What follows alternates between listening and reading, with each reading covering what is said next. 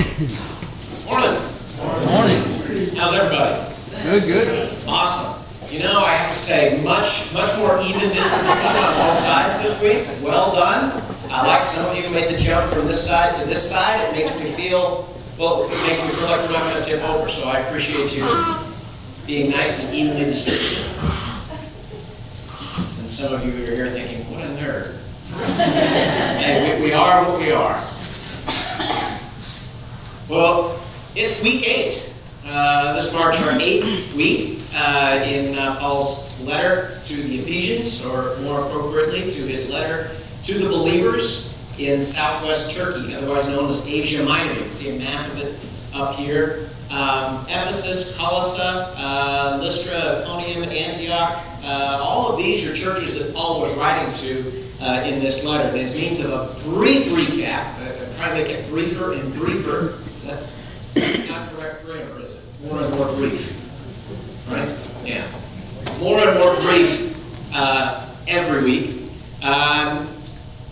This is a letter that Paul is writing about Christian identity to the believers in these churches in Asia Minor. He's told them many things. Things like they are adopted sons and daughters of God. That they have been marked with the seal of God's Holy Spirit, guaranteeing the authenticity of their adoption. Okay? This is who they are. This is their identity. This is the way they identify themselves in relation to the world. He's told them that they have been raised from death to life with Christ. He says, you were dead in your transgressions and sins, but God, who is rich in mercy, made you alive with Christ. For no other reason than that He loves us. He said, you are God's workmanship. You are God's masterpiece, created to do good works in Christ. He said, you are one with all of God's people without exception. God doesn't have rankings of believers. God doesn't favor one group of believers over another group of believers. He said, you are all one with all of God's people without exception. And together, Paul said, God is building His church with all of the believers upon the foundation of Jesus Christ. And He has said that together with all of the believers in the world, we are a testimony proclaiming the glory of God to the whole world through the unity of all the believers. And that God has given gifts to every believer to be used for the glory of God, for the building up of His church, and for the building up of one another. So that's where we left off last week. And of course, last week, the chapter 4 began with Paul's first real command of the letter. Remember what the command was? The first real command of the letter, he said, as a prisoner for the Lord, I urge you to live a life worthy of the calling that you received. And he adds more to that this week. Verse 17, chapter 4. He said, so I tell you this, and insist on it in the Lord. That's more strong, sort of imperative language, right? More commanding type language. I insist on it. Last week he urged, this week he insists on it in the Lord. He attaches that phrase, in the Lord, for added weight. It's not just Paul saying this.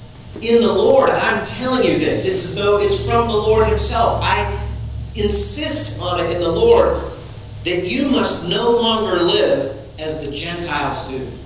Now, this is where we kind of bring everything to a screeching halt.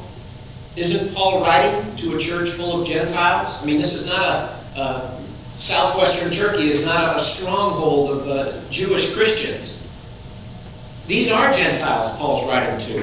But it's as if Paul is using this term to identify them with God's people.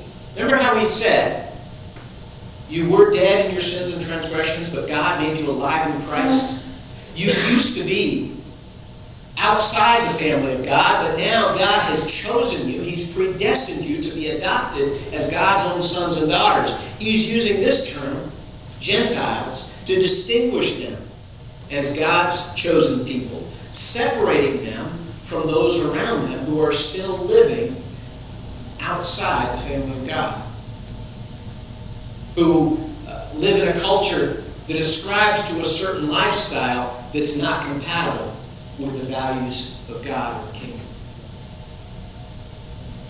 Right? So I urge you, insist on it in the Lord, that you must no longer live as the Gentiles do in the futility of their thinking. They are darkened in their understanding and separated from the life of God because of the ignorance that is in them due to the hardening of their hearts. This word futility, kind of a powerful way to think about it, isn't it? Futility can also be translated as meaningless. And the word is actually used just one or two times in all of the New Testament. But you know where it turns up a lot? In the Greek translation of the Old Testament known as the Septuagint. And there's one place in the Septuagint, the Greek translation of the Old Testament, where it appears over and over and over again. We're going to have Ecclesiastes on the board here. Ecclesiastes is a book in the Bible presumed to be written by Solomon, the son of David. In fact, that's the very first verse in the very first chapter of Ecclesiastes. The words of the teacher, the son of David, King Jerusalem. Sounds a lot like Solomon. Meaningless, meaningless, says the teacher. Utterly meaningless. Everything is meaningless. What does man gain from all his labor at which he toils under the sun? Generations come and generations go, but the earth remains forever. The sun rises and the sun sets and hurries back to where it rises. The wind blows to the south and turns to the north. Round and round it goes, ever returning on its course. All streams flow into the sea, yet the sea is never full. To the place the streams come from, there they return again. All things are wearisome, more than one can say. The eye never has enough of seeing, nor the ear its fill of hearing. What has been will be again. What has been done will be done again. There is nothing new under the sun. Is there anything of which one can say, look, there is something new? It was here already long ago. It was here before our time. There is no remembrance of men of old, and even those who are yet to come will not be remembered by those who follow.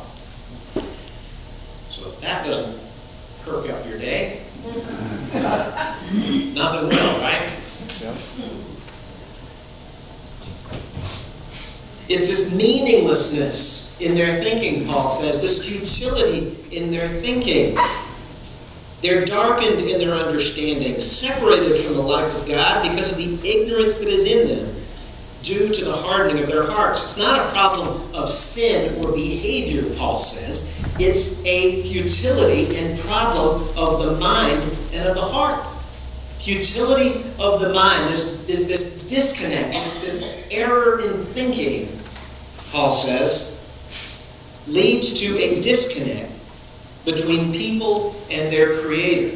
And everything flows from that futility of thinking, that lack of understanding, that thinking error in the mind. They're darkened in their understanding.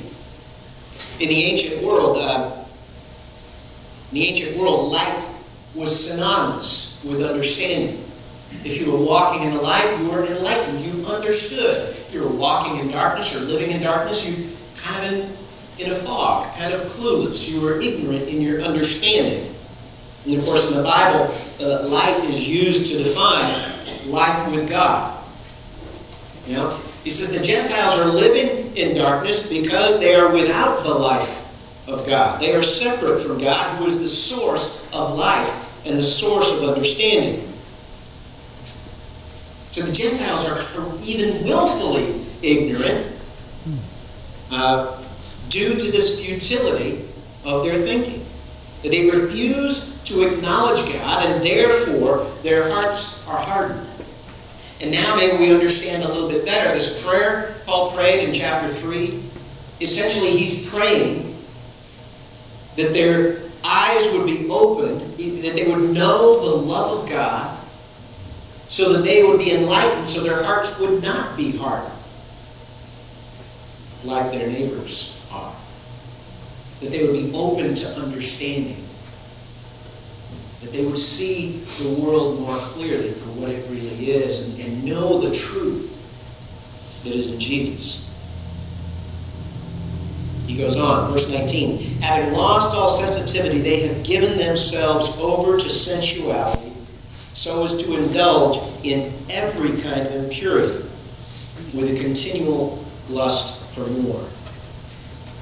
Now, if you're following along, what's this one say? Let me go back to verse 19.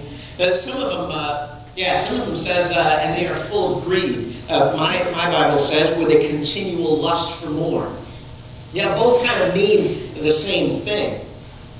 The Gentiles have lost their way due to their willful ignorance, their hardness of heart, and therefore they've given themselves over to whatever feels right, to whatever seems to be okay, even if it leads to nowhere.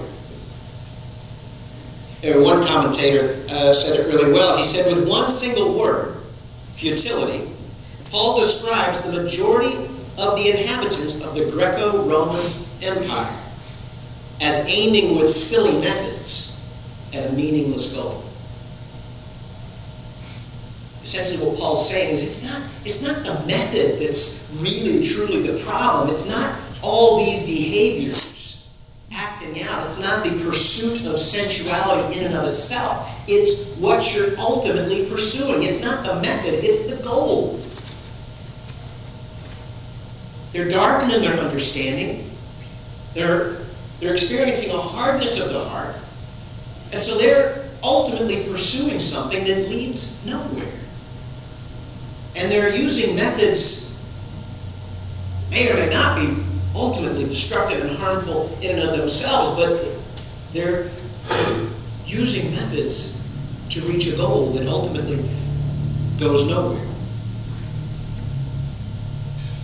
The darkness of their thinking, the hardness of their hearts, it leads the Gentiles to continually pursue meaning in things that are meaningless and continually want more and more. And both the Jews and the Christians ultimately understood this as idolatry. Right? And idolatry being the root of all sin. Impure activity of any kind, Paul would say, has its ultimate root in greedy desire. And sin is not a function of behavior. Sin is much more than just the action. It is a condition of the mind and of the heart. He goes on. You, however, did not come to know Christ that way. Doesn't that sound a little bit like a scolding parent? Is that the way I taught you? Is that the way you were raised? Now, your translation might also say, that, however, is not, yeah, there it is. That, however, is not the way of life that you learned.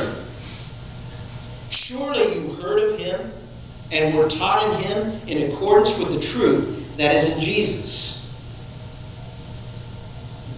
Paul says there's a very clear line here between what you were taught by me, what I shared with you about Jesus, and what you know in the world. When you were taught about Christ, he says your lives were illuminated. The light came on, and for the first time, maybe you really saw the truth. And you were led into the light and out of the darkness in order to see your way for the first time. You were taught, Paul says, with regard to your former way of life, to put off your old self, which is being corrupted by deceitful desires, to be made new in the attitude of your minds, and to put on the new self, created to be like God in true righteousness and holiness. It's really graphic imagery. I think it's something we can all relate to. You were told to put off, like you would take off a jacket or a coat. You were taught to take off that old way of life. To take it off and leave it to the side. Very, very similar here to other scriptures where Paul tells his listeners that they have died with Christ or died to sin. This way of life is the old way, characterized by chaos, separation from God, darkness and lack of understanding, hardness of heart, and ignorance. Now, a lot of this section reminds me a lot of Romans 12. Just to read that really quickly. Paul writes in Romans 12, "Therefore I urge you, brothers and sisters, in view of God's mercy, to offer your bodies as a living sacrifice, holy and pleasing to God. This is your true and proper worship. Do not conform to the pattern of this world, but be transformed by the renewing of your mind. Then you will be able to test and approve what God's will is, His good, pleasing, and perfect will."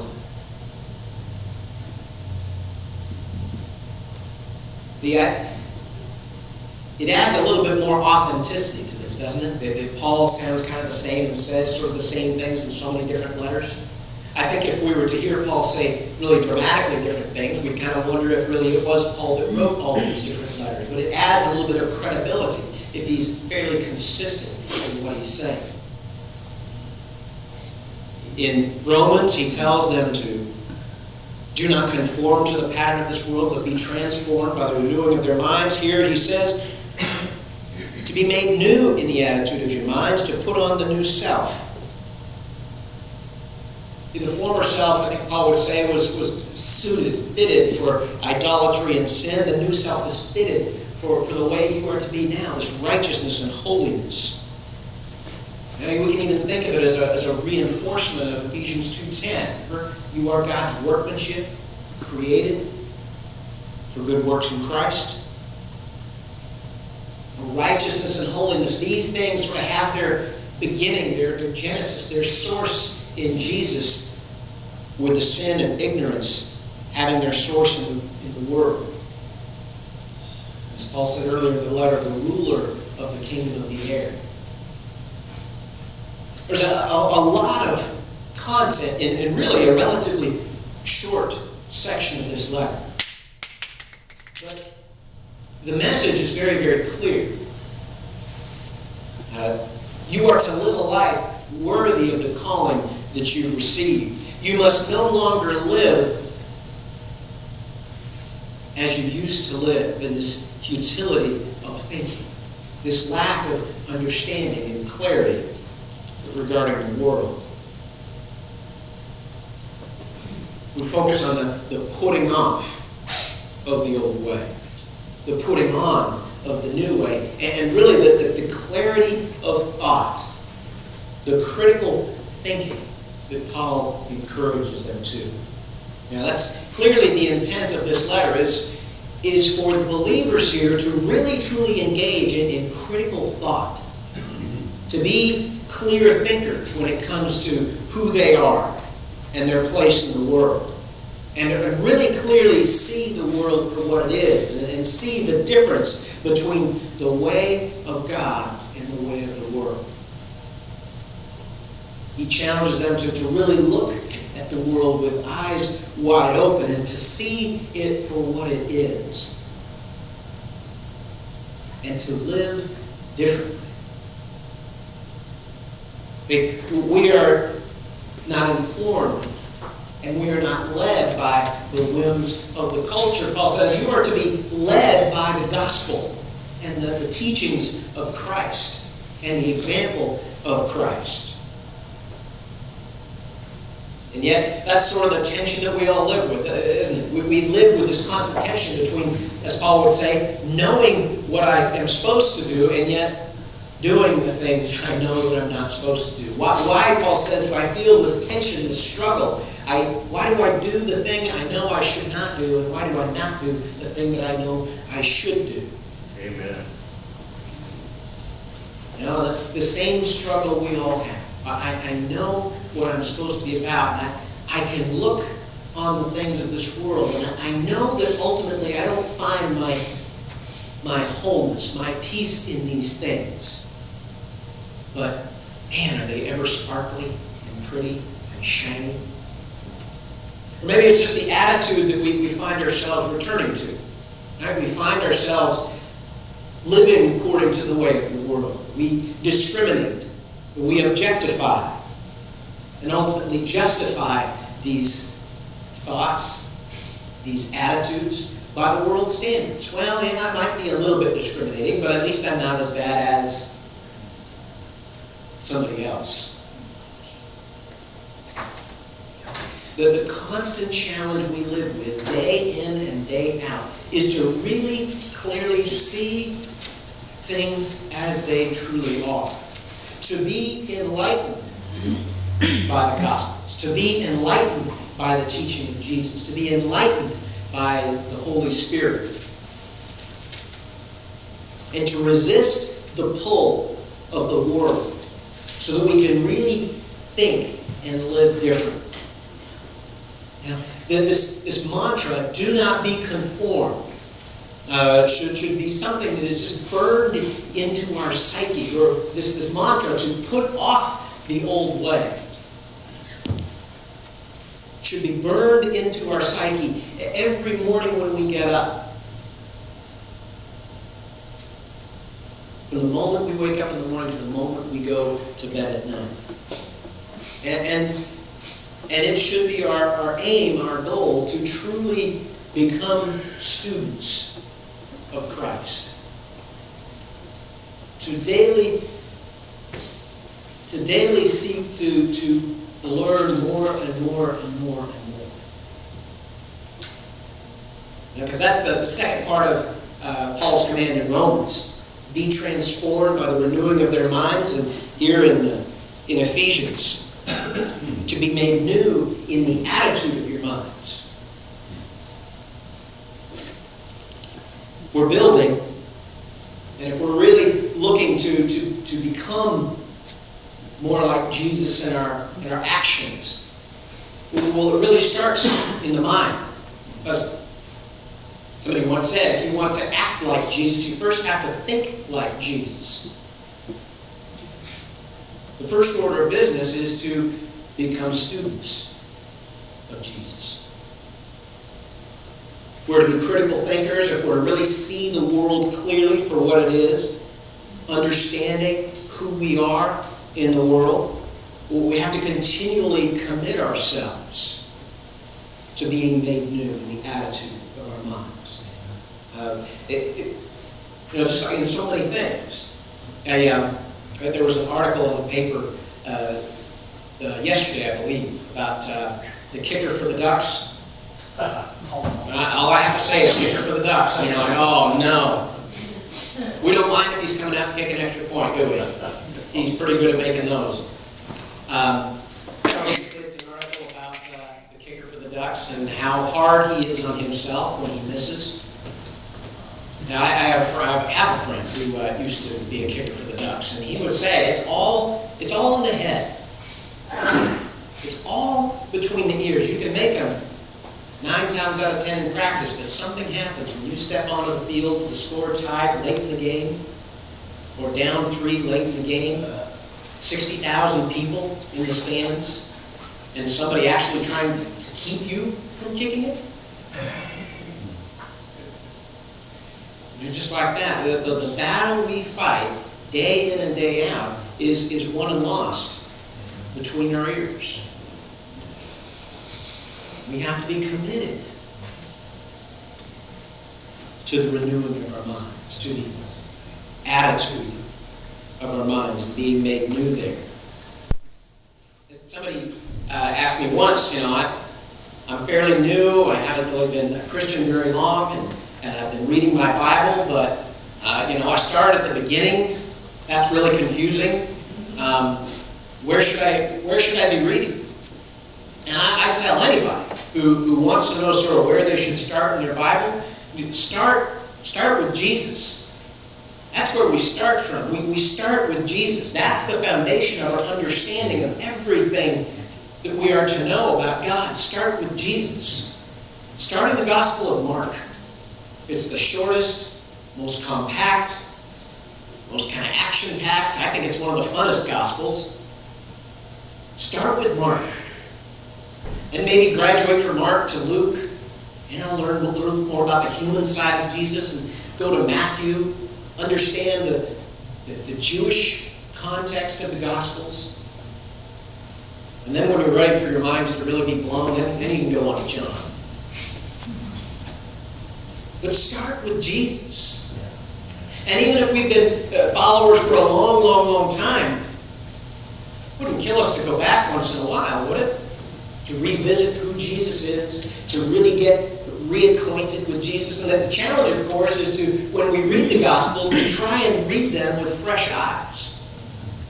To not bring all of our prior understanding to bear on it, but to try and get reacquainted with Jesus again for the first time. That's how the disciples learned.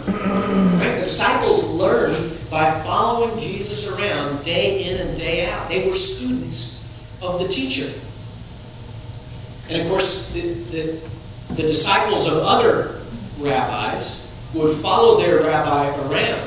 And their ultimate goal was to try and emulate their rabbi, to try and do what their rabbi did, talk like their rabbi talked, and become just like their rabbi. That's what the disciples were doing. Following Jesus day after day after day. They watched the way he interacted with others. They understood the way he interacted with them. And they were just trying to absorb as much of him as they could. And that's what we do. You know, we may not be able to literally follow a person around day after day after day after day like the disciples were, but we do have Jesus to follow. We can still be immersed in Jesus by absorbing the Gospels and reading them day after day after day. And we do, in fact, have the Holy Spirit to illuminate our understanding, to help us comprehend what we might not be able to comprehend otherwise. That's what we have to be about. We have to be about absorbing Jesus into our minds and into our hearts. We might begin to think like Jesus, that we might begin to act like Jesus, that we might become what God created us to become. And I guess it doesn't need to be said. Maybe it's a good way to wrap up by reminding ourselves that ultimately it doesn't matter how clearly we see the world. Ultimately it doesn't matter how much we know about Jesus if we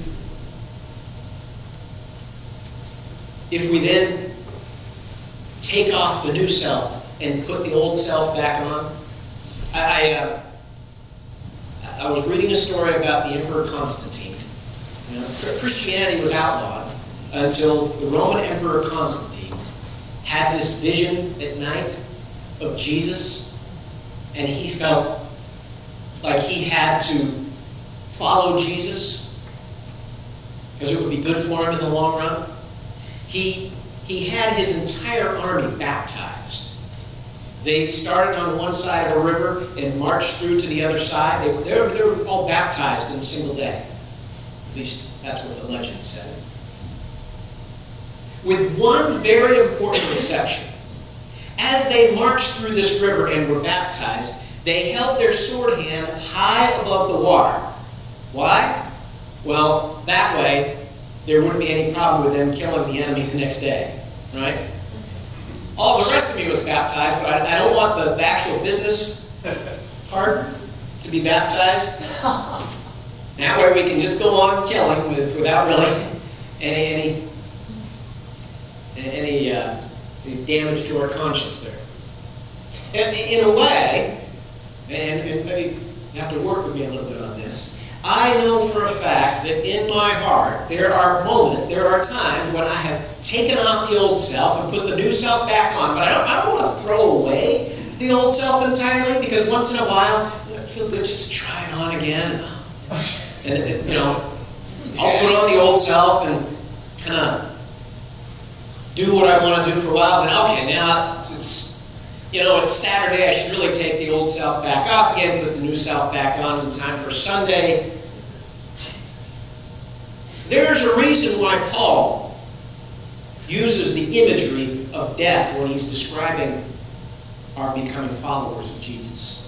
You have died to sin. Don't go on living in it anymore. It's because death is pretty permanent. The last thing Paul would have intended was for people to think that they can put on Christ when it's convenient and take off Christ when it's inconvenient to be a follower. You don't, Paul says, just get to hop back and forth from one to the other. You have been raised from death to life, and you should not go back living in the former way of life that leads nowhere.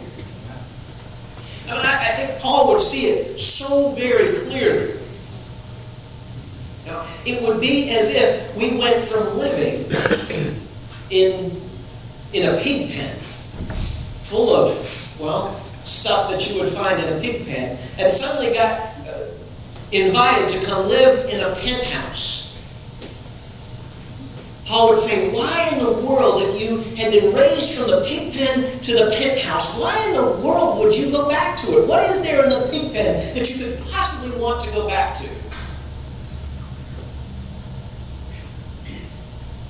He says, why in the world, if you've been raised from death to life, would you ever want to go back? Why in the world, now that you've taken off the old self and its darkened understanding, why in the world, now that you can see the world as it really is, why in the world would you want to go back to fumbling around in the dark?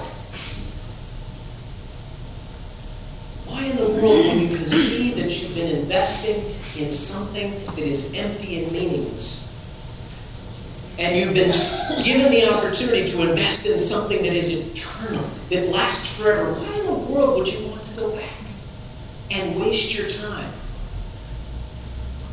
on something that's fake, artificial, phony? It doesn't matter how much we know. It doesn't matter how clearly we can see. If we don't take the old self off and leave it off, we will never be all that God created us to be. We will never be what we truly are meant to be if we don't take it off and leave it behind. Yeah.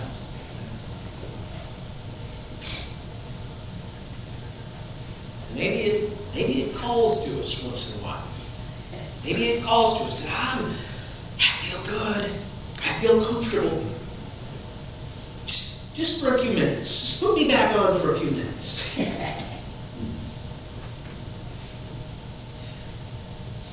To put off the selfishness and put on the selflessness. Put off the greed to put on the generosity of Christ. Put off the world and all that goes with it.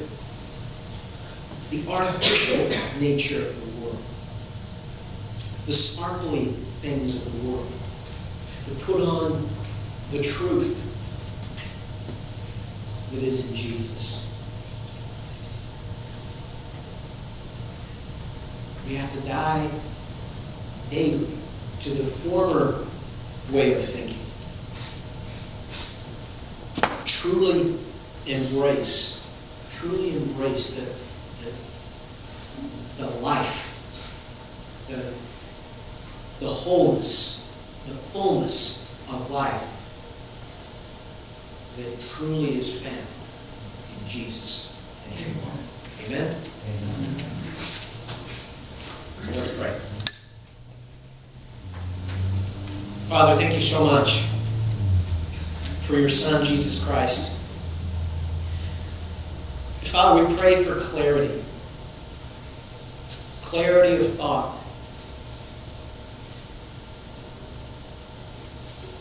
Father, there's so much about the world we live in that's so enticing. And Father, we don't mean to demonize anything or anyone.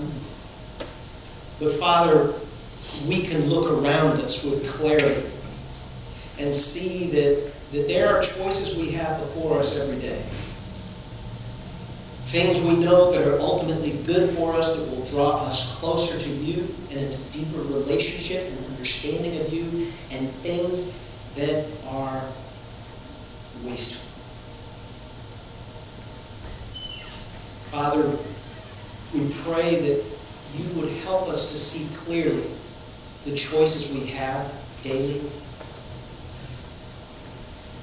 Help us to understand those choices. And help us to choose those things which give life.